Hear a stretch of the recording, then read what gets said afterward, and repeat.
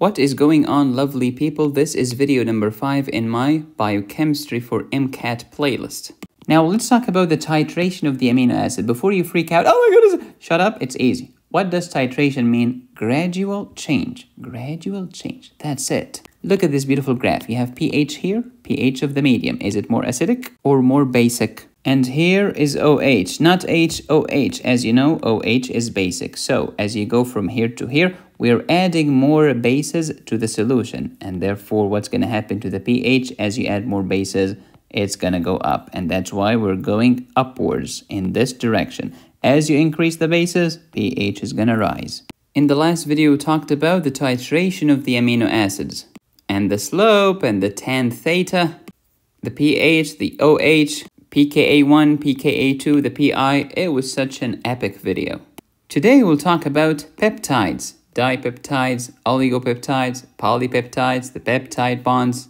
Here's the cheeseburger. It has carbohydrate, it has protein, it has fat. Those are the macromolecules. These are the polymers. And then you digest them. So carbohydrates become polysaccharides, and then disaccharides, monosaccharides, and then the monosaccharides are glucose, fructose, and galactose. These are monomers. Proteins become polypeptides, then oligopeptides, then dipeptides, and then amino acids. How about a monopeptide? Well, there is no such thing. Shut up. A monopeptide is one amino acid. Fats or lipids, triglycerides, these are the big ones. And then glycerol and fatty acid, these are the small ones. Here are amino acids, they become peptides, and then they become proteins. These are the macromolecules, these are the micromolecules. Polymers, monomers. So while walking down the street, how can I pick an amino acid? How can I recognize the doofus? Alright, the doofus will have an amino group on one side and a carboxyl group on the other side. And you have a carbon in between. This is called the alpha carbon. This carbon is attached to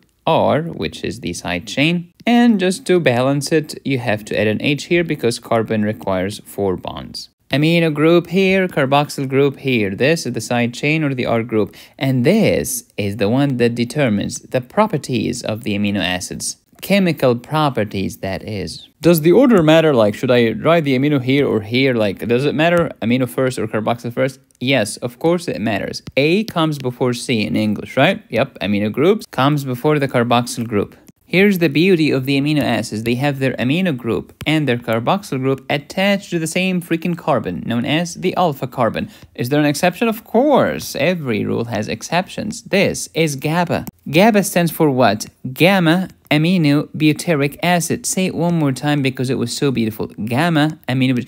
Gamma. You know why we call it gamma? Yup, indeed. Because it's a gamma carbon, which is 3 carbons away from the carboxyl one. So after the carboxyl, you have alpha, and then you have beta, and then you have gamma carbon. In English, we read from left to right. Same thing with amino acids. We read from the amino group towards the carboxyl group. Why do we care? Because this is the order of the amino acid coming out of the freaking ribosome on the rough endoplasmic reticulum, if you remember. The ribosome makes the N-terminus first before the C-terminus. That's why we care. Let me ask you a question. How many amino acids do we have in our bodies? Oh, I know, medicosis. My biology professor told me that we have 20 amino acids only. Shut up. Your biology professor is myopic, no pun intended.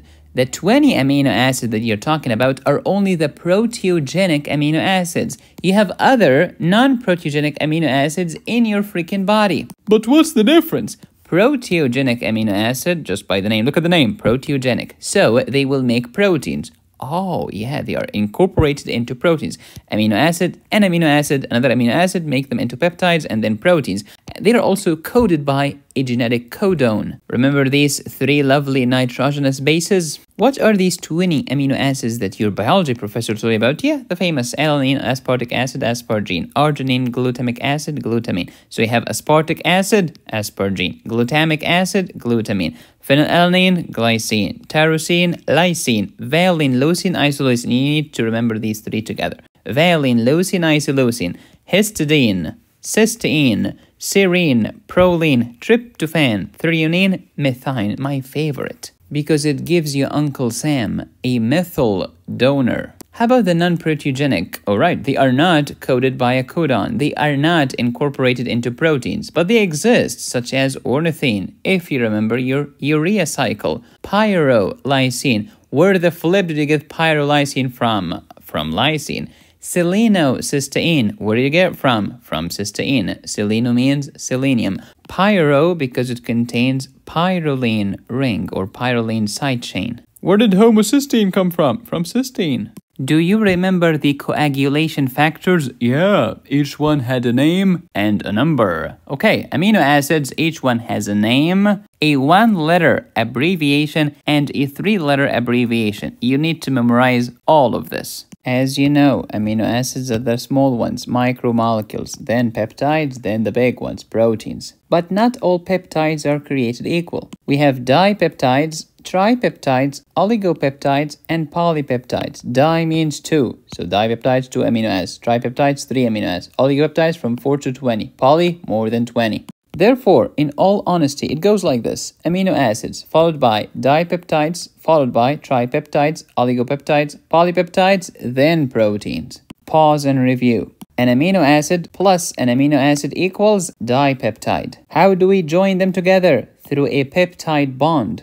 This was COOH. Say goodbye to the OH. Now you have CO and stop. And then this was NH2. Say goodbye to one H. So you're only left with N and H. All right. Then what's the functional unit here? CO, HN, or NH. So CONH is the functional group. What kind of bond is this? Peptide bond, aka amide bond. What's going to happen to the OH and the H? You're going to combine them together to make water. So peptide bond formation looks like this: amino acid number 1 plus amino acid number 2, and then boom, combine them together. This is your beautiful peptide bond, and this is the water. What do you call this? Dipeptide. What kind of reaction is this? Well, any reaction that removes water is a dehydration reaction. Any reaction that removes water is a condensation reaction. You can also consider it an acyl substitution reaction.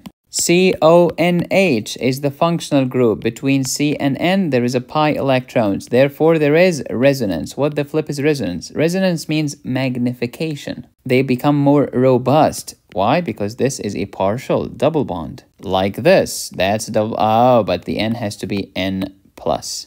This bond is the peptide bond or amide bond. Can you describe it? Sure, it's a partial double bond. Therefore, rotation is restricted. Why? Because it's a double bond. You cannot rotate around a double bond. And if you cannot rotate, you are rigid. Contrast that with these single bonds. These are sigma bonds. Sigma is single. Signal is sigma and sigma is single. They are less restricted. Hashtag more rotation. Got some swirling action going. Dr. Stephen Covey said, begin with the end in mind. Ask yourself, what am I trying to achieve? Oh, I want the peptide to perform its function. Sure, then the peptide needs to be stable. All right. But if you have a different goal in mind, I want the peptide to be digested. Now the peptide, it needs to be broken down. How do I break a peptide? By hydrolysis, by adding water. So hydrolysis is adding water in order to break down something. Who does that? A hydrolytic enzyme. Well, no duh. You see that? That's a peptide. When you add water to the peptide, oh, you break it down to amino acid. Hashtag hydrolysis. Hashtag hydrolytic enzymes.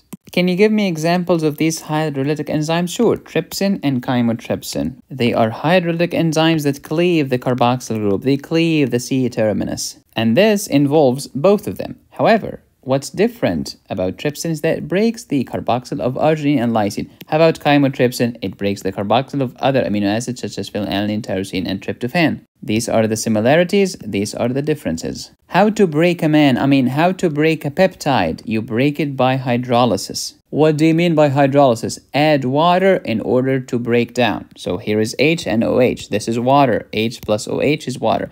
Add the H here. Add the OH here. This will become COOH and this will become NH2. You added hydrogen to the nitrogen and you added hydroxyl to the carboxyl. I love it. It has a good ring to it. Add hydrogen to the nitrogen. Add hydroxyl to the carboxyl. And this is how you break a peptide. Some pearls for the pros. What's the difference between amino and amine or amino? Okay, amino is C bound to N with a single bond. But look at amino, double bond. Don't forget the pH and the pKa. They are also involved in something else called the Henderson-Hasselbalch equation. What if the numerator equaled the denominator? Now, when this equals this, the ratio is going to be 1. What's the log 1? 0, baby. And now the pH equals the pK. Of course, as you add more bicarbonate, pH goes up, and as you add more carbon dioxide, pH goes down. If you want to learn more about the pH, check out my acid-base imbalance course on my website, medicosisperfectionalis.com. Thank you for watching. Please subscribe, hit the bell, and click on the join button. You can support me here or here. Go to my website to download my premium courses. Thank you for watching. As always, be safe, stay happy, study hard. This is Medicosis Perfectionalis, where medicine makes perfect sense.